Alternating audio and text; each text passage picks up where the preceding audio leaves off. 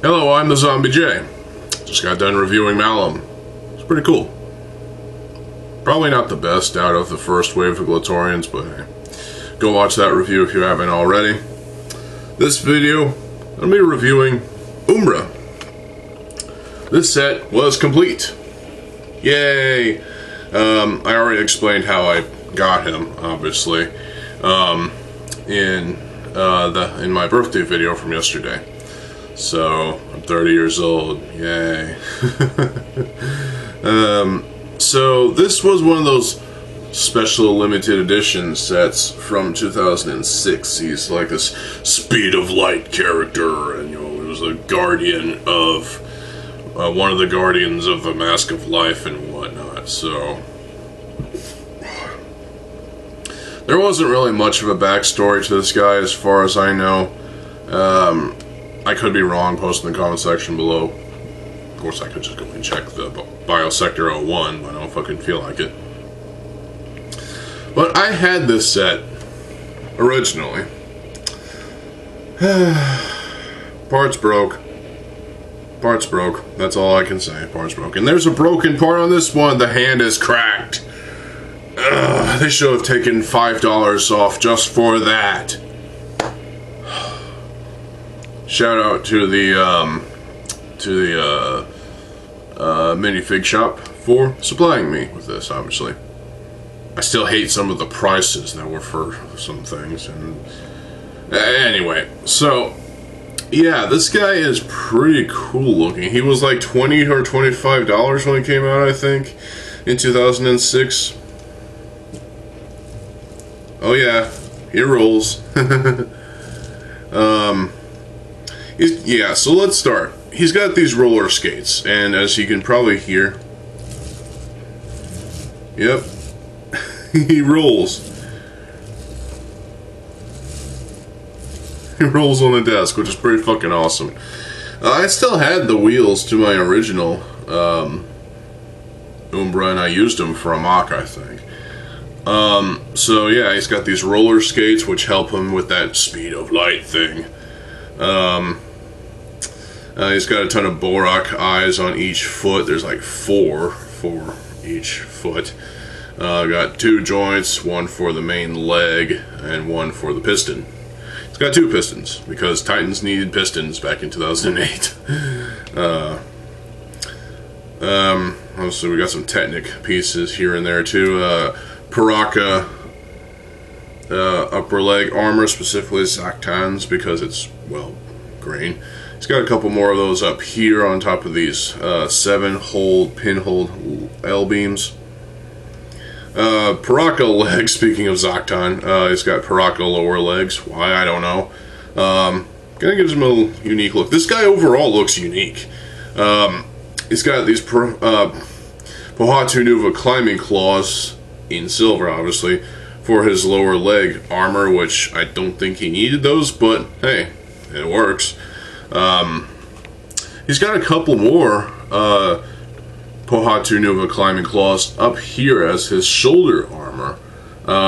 His head is... Anyway. These are in Keytorch though, and they've got these barbs on them, which at the time were originally these just ABS plastic, and then they switched gears and turned them into like polypropylene, I think. I don't know. So that's cool, and obviously those are held onto his neck region with a couple of these things. He's got a couple of these here and a couple of them right here on his upper legs, which also have, you know, these friction adders before friction adders were a thing. So he's got the pistons; those are pretty cool. These Technic lift arm pieces and 3 holes. There's his butt. There's the Vaki lower torso region. Got some Technic pieces going up his spine. He's got these tubes. He's got these tubes. They go from down here on the back of his crotch armor, you know, protecting his, yeah. Those go from there to his back, to like his shoulder blade region. And I'm not sure how I like this whole configuration of his, you know, of this whole assembly being like this. You can see, because there's gappage. And there's gonna be gappage. Because, look at this. I can literally just take this whole assembly off, and it's just, and now he's the Headless Horseman from Cirrhosis of the Liverpool. Got a couple more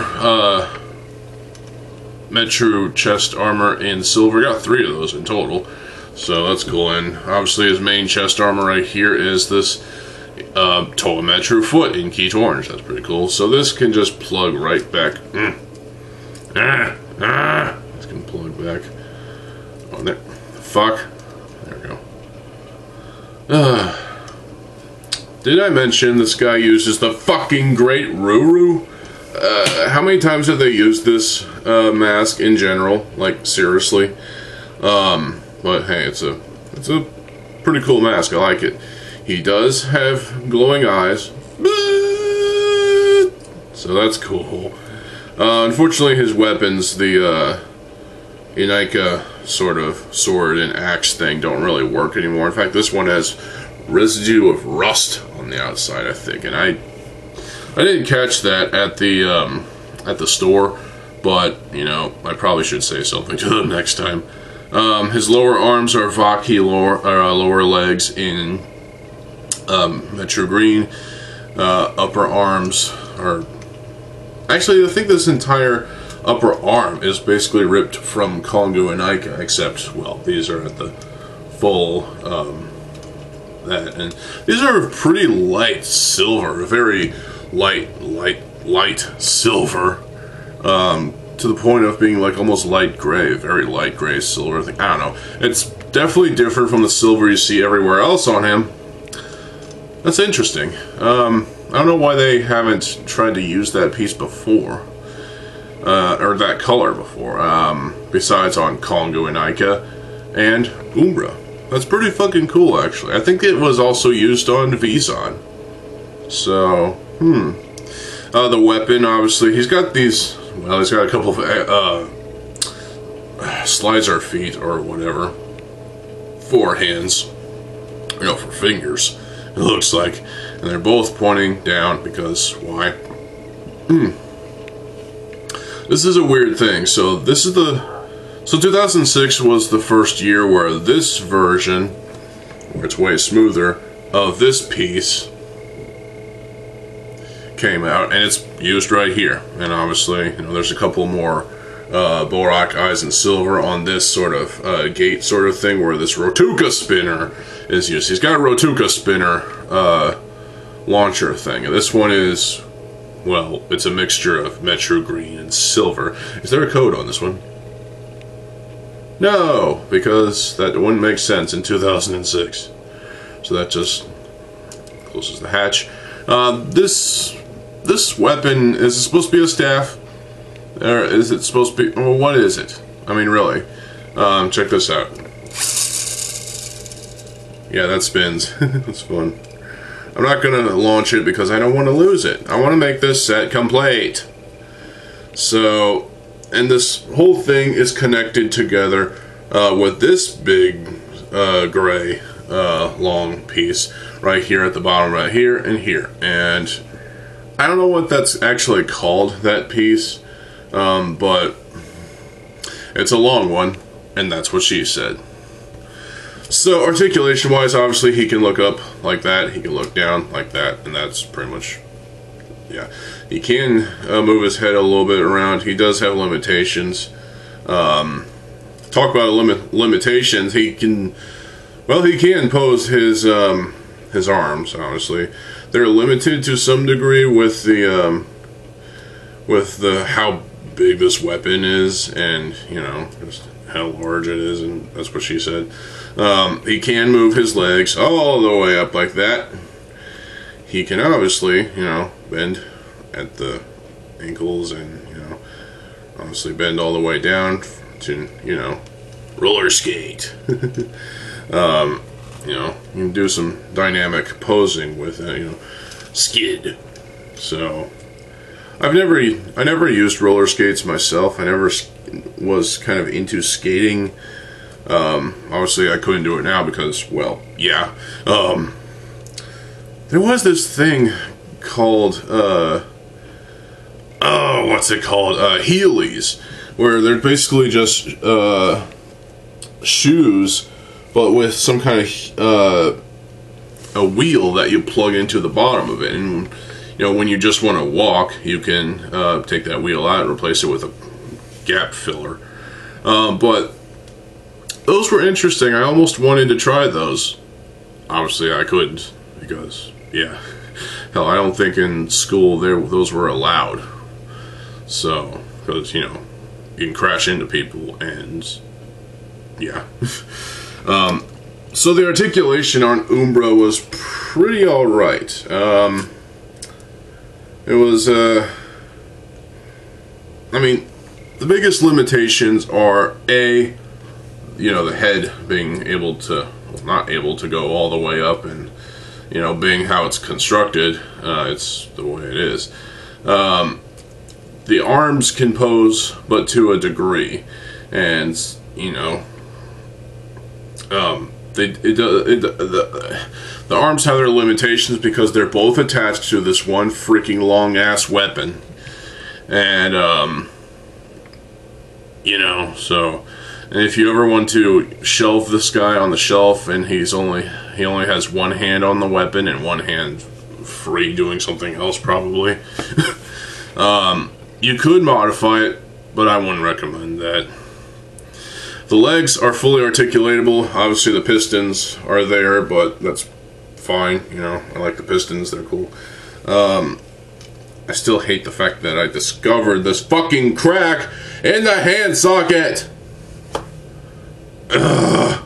I still think they should have taken $5 just off on that, because this is terrible.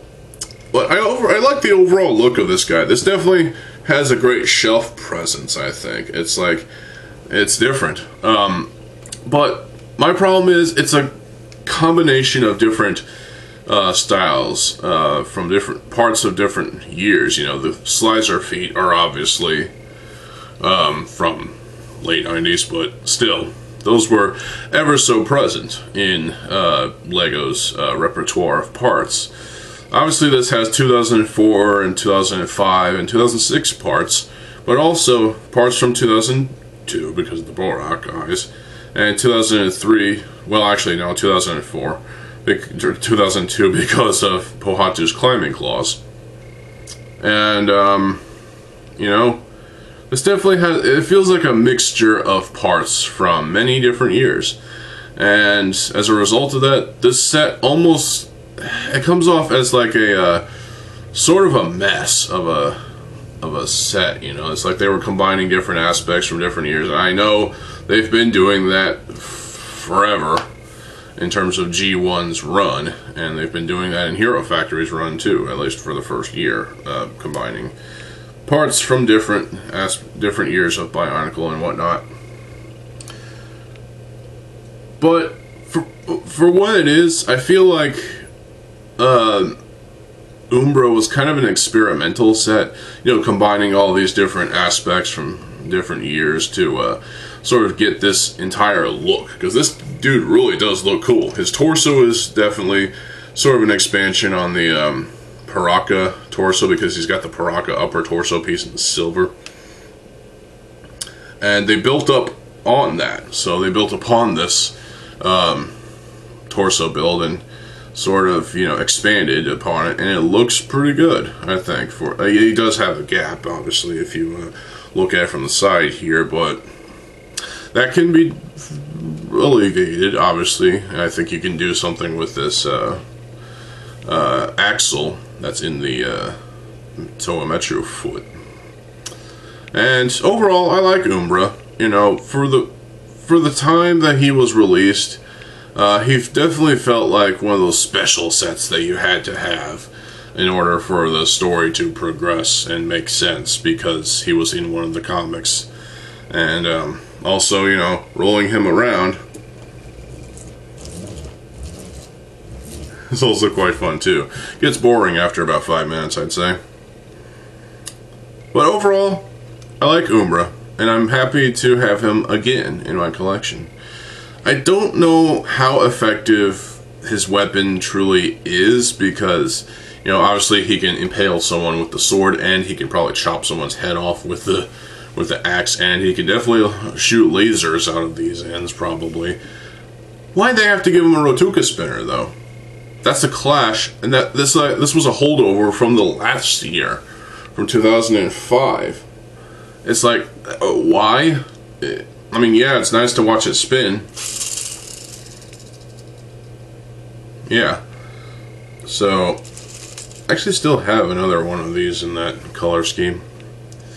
But it just feels like they added on the Rotuka spinner, Rotuka launcher, just to kind of bump up the parts count, and also kind of make his weapon seem a little bit more, you know, unique and more purposeful, I guess you could say. I don't know. What do you think about Umbra? Let me know in the comment section below. And is he your favorite limited edition set from 2006? Is he your favorite Titan set from 2006 in general? Is he your least favorite? Let me know why. Let me know why not. Because, I don't know, I feel conflicted. On one hand, I love this set because, you know, getting the set again, especially, you know, it had the instructions and it was fully fucking complete. No box, but hey, we don't need that. But at the same time, it just feels like one of those sets was kind of like a, that was kind of like an experiment, and it sort of was kind of, you know, they were just sort of putting parts together and see what kind of came out of it, and this was the result. It's like, well, we've got all these parts, let's see what we can make out of them, and that's exactly what happened here. It's definitely an interesting build. I definitely, if I recall correctly, I did enjoy the build of Umbra back when it came out, when I got him for Christmas of 2006. So, I don't know. I'm going to put him on the shelf, though, and see if his shelf presence is still rather, you know, striking. Because, you know, the color scheme of silver, Keat orange, and, well, obviously with black parts as well, and the Metro green, it's definitely kind of, it's like a mishmash of different colors, but also sort of a striking color scheme in a way. I don't know, especially with the parts that are used. I think this is a pretty okay set. I do like it. It's just, it kind of sucks that these don't work anymore. Hell, the batteries that are probably in them are probably rusted out and whatnot, hence why there's residue right there. So, I don't know. What do y'all think about Umbra here? And, well, I will be back later today with a video about the Voyatoran. So, stay tuned for that. Stay tuned for more videos. I'm TheZOMBIEJ. I'll see you folks later. Have a good fucking day, and peace.